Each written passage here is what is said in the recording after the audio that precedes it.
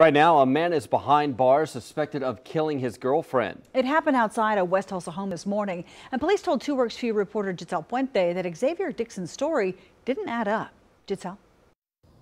Tulsa police say the shooter claimed self-defense. Detectives say he told them that someone was trying to break into his home. Police say he first claimed he shot the victim through the window. Then he changed his story, saying he opened his front door and then fired. Me and my boyfriend were asleep in the house, and we heard a bunch of knocks on the windows. April Bullard says it was around 3 this morning when she heard noises coming from her next-door neighbor's home. Bullard says she never imagined someone she knows would get shot. She was a good friend.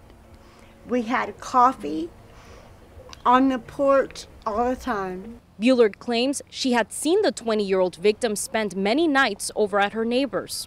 Both of them were really good kids. He worked nights. Her neighbor is 21-year-old Xavier Dixon, now charged with first-degree manslaughter. Police say he and the victim had a relationship. Dixon stayed at the scene after the shooting and was taken in handcuffs a few hours later for questioning.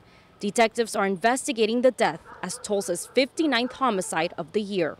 Police told me they've responded to 2 calls at this house since the beginning of the year, including a car burglary. Reporting in West Tulsa, Giselle Puente, 2 Works for You.